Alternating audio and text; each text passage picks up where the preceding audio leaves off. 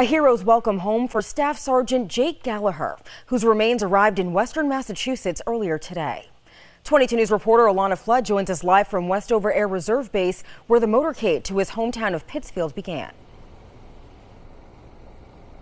That's right, Ciara. Staff Sergeant Jake Galliher was brought home to western Massachusetts today.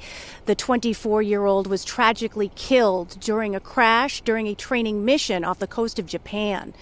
He was received today with emotion and dignity at a ceremony attended by family, friends, members of the military, and government officials. Staff Sergeant Jake Galliher was a husband and father of 2 young boys, and he arrived back home in Massachusetts today after he was identified as one of 8 crew members killed when an Osprey V-22 crashed into the ocean off the coast of Japan on November 29th. Galliher was a 2017 graduate of Taconic High School and a beloved member of the community. Today at Westover Air Reserve Base, the C-17 carrying his remains.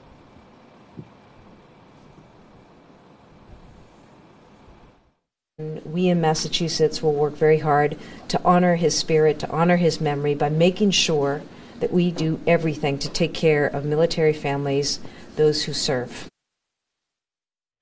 After the service at the base, Galliher was taken in a procession on the Mass Pike and through downtown Lee, Lenox, and Pittsfield, stopping at Taconic High School and ending at Derry Funeral Home.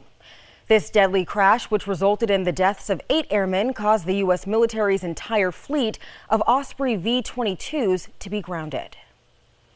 And Galliher's wake and funeral ceremonies are scheduled for next Tuesday and Wednesday.